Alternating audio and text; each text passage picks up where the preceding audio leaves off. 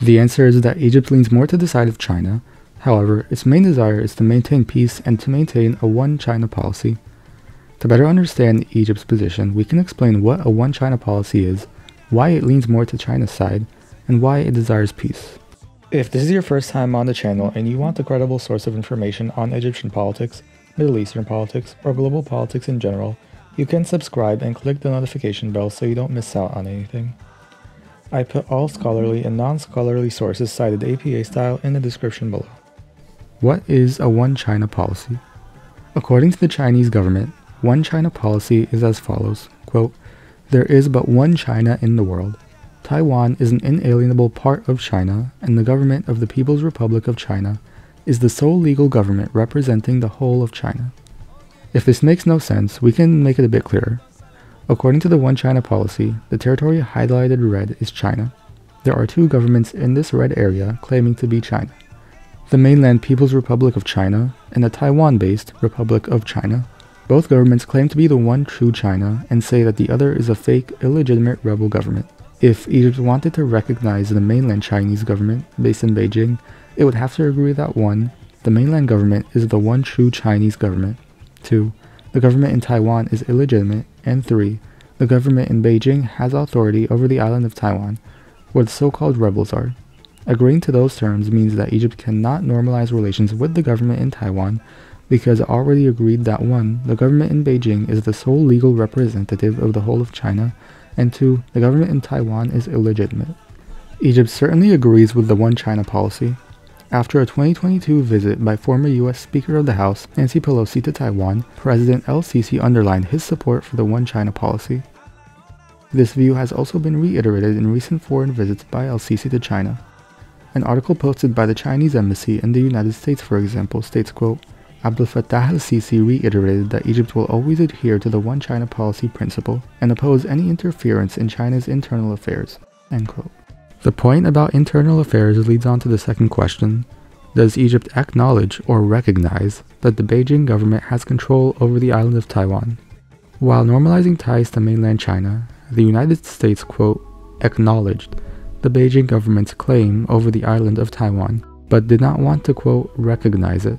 The distinction between acknowledging and recognizing is the difference between saying the Beijing government owns Taiwan and saying that the government in Taipei should not answer to Beijing.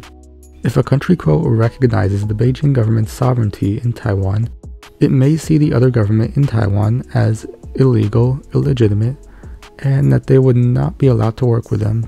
They may be unofficially sanctioned. At the same time, however, by, quote, acknowledging the mainland's sovereignty in Taiwan, the United States is saying that it has heard what the mainland thinks, will take it into consideration, but will not do anything about it. The resulting status quo is that even though the mainland government says Taiwan should be under its control, America is saying not really. The Chinese went along with it because they wanted to open their economy to America and defend themselves against the Soviet Union, and decided to push the Taiwan question later down the line. This status quo allows the government in Taiwan to exist and have unofficial but very important ties with America, such as purchasing weapons from the United States in order to fend for itself in a potential attack from the mainland. It also allows America to trade and invest with mainland China to a very high degree. The United States' interpretation of the One China policy is the reason why almost 17% of all imports to the United States originate from China, despite China being one of America's biggest geopolitical rivals. Japan also views the Taiwan question the same way. It officially, quote, recognizes the government of the People's Republic of China as the sole legal government of China. And furthermore, the People's Republic of China reiterates that Taiwan is an inalienable part of the territory of the People's Republic of China. The government of Japan fully understands and respects this stance of the government of the People's Republic of China. End quote. This stance is responsible for almost $200 billion worth of trade goods moving between mainland China and Japan, almost half of Egypt's entire GDP, between two countries who don't exactly have the greatest relationship, history, or liking of one another. I'd also like to note the heavy economic relations between the island of Taiwan itself and mainland China, which in total is also worth almost $200 billion. This makes sense if we consider the island of Taiwan as a part of China, and the government in Beijing being open to domestic trade in one of their supposed provinces, even though that province is ruled by what they see as a rebel government. Returning and applying this onto Egypt, the government in Cairo recognizes that there is only one China, and that Taiwan is an inalienable part of China. Does it, however, recognize or does it acknowledge that the People's Republic has sovereignty over the island of Taiwan? Like the Japanese and American examples, Egypt is also somewhat ambiguous. Unlike America and Japan, Egypt is very disconnected from East Asia and does not have the same exigence to make a comment recognizing or acknowledging the Beijing government's sovereignty over Taiwan, but there is reason to believe it likely sides more with the government in the mainland than that of Taiwan. Why Egypt sides with China? In short, to say that Egypt and the government in Beijing have anything but good relations is kind of an understatement. It all started back in 1956, when Egyptian President Gamal Abdel Nasser made Egypt the first African and Arab country to recognize Communist China, and cut off ties with the government in Taiwan. Since then, the two countries have shared military support with one another. Both countries even reduced ties to the USSR in favor of the United States near the same time, the 1970s. Today, roughly 17% of all Egypt's imports come from China, and all Chinese exports need to cross the Suez Canal to reach the European market in the shortest time possible.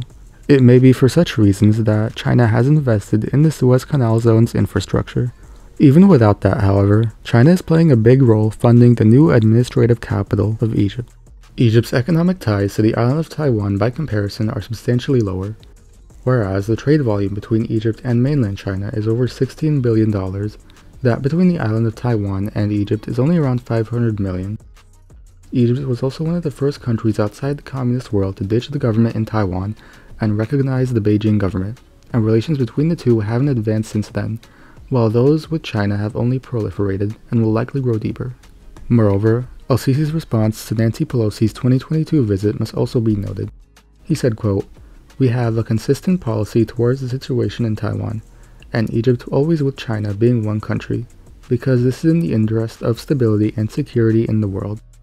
In fact, we do not need more crises than that affect us all." End quote. The insistence on China being one country is important to note because an American politician visiting Taiwan may send the message, even if it is not intended, that America is encouraging the government in Taiwan to seek independence and stop calling itself China, but choose to be another country entirely.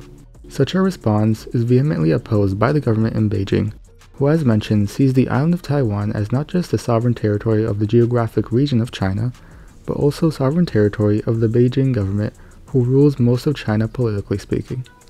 A Taiwanese declaration of independence may be met with force from mainland China, sparking another conflict to which President El-Sisi stated, "We do not need more crises than that affect us all." Egypt's desire for peace. Even though Egypt might not be as sympathetic to the government in Taiwan as its American and European partners and allies may be, it still desires peace within the region, primarily because of how disastrous a war between the governments in Beijing and Taipei would be. Such an invasion would demand a refocus of the resources in mainland China and Taiwan that would mess up the global supply chain in many ways. Egypt, as mentioned, receives almost 17% of its imports from China, in addition to hundreds of millions, if not billions of dollars worth of investments from them as well. China shifting into a war economy could likely risk all those investments, more so if it ends up losing the war and has no way of making up for them. Even the close economic relations Taiwan has with America in the technology sector would likely negatively affect the United States technology industry, which could see itself circle back and harm the Egyptian economy. All of which is without mentioning how Egypt's economy has already taken severe hits from the COVID, the Ukraine crisis, and the war in Gaza, whose effects may not even be fully realized. In conclusion, Egypt supports the One China policy, and in doing so, likely opposes Taiwanese independence.